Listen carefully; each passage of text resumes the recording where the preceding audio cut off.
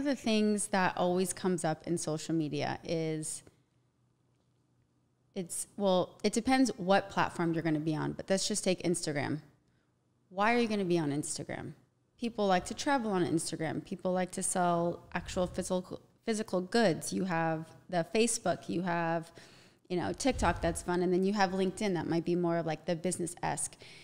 People think that it's a waste of time. Not everyone, but some people. How can we kind of change that stigma to actually have people thinking about the engagement or being able to control your own brand and being able to provide excellent service because everything's kind of being channeled or funneled through you? Mm-hmm. Well, I think it just comes down to behavior, right? If you're looking at what people are doing and where their attention is, it can't be a waste of time. And a lot of people play catch up. So whether it is Instagram or LinkedIn or TikTok, all of these different things, it's always the same approach, but you have to understand how these different apps work and how people navigate the apps, so that once you have that and you have, how people are using these different things, then that allows you to use them properly to get the most out of them. And it doesn't have to be this daunting task of just, I have to create all this content. How am I ever going to get all of this content done? Or what do I even put on there? What we really have to do is just, like I said before, even simplifying things, starting, preparation is a huge thing as well. And if all of the attention is somewhere and you're building a business or a brand, you have to put content or engage with people where the attention is.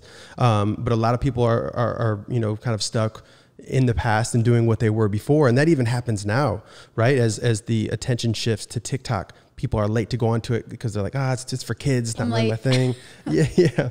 But when you do, even I remember when you first posted a TikTok, I think you got 1,600 views within the first 10 minutes or something like that. My kids were going crazy. I remember it was 10 o'clock at night. I told my kids I was going to do it. And they're like, Mom, no, don't. Because they were probably going to be so embarrassed. And I think I went to bed before them, and when I woke up, I had a piece of paper under my door. It said, Mom, you got X amount of views on TikTok. I'm like, oh geez, here we go. Here you go. Yeah. But that's the thing too, like I said, it's always the same approach. So it's always creating content about who you are and what your mission is and providing value. But we have a new client, is a longtime friend of mine. He's an actor, and he just started a TikTok.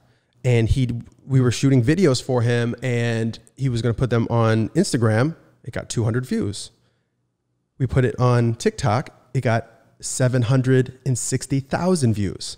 Ooh. And now he grew from 0 to 10,000 in a week. What kind of video was that? It's literally, well, there was several videos, just thoughts that he has. He's an actor, writer, but anyone can do that. If you have something interesting, if you're, with you being this masterful networker and all of these different things as you live your life. And if you know the different videos that you're putting out there, and you can test these different ideas, but if you have to create them in a way that is proper for each app specifically.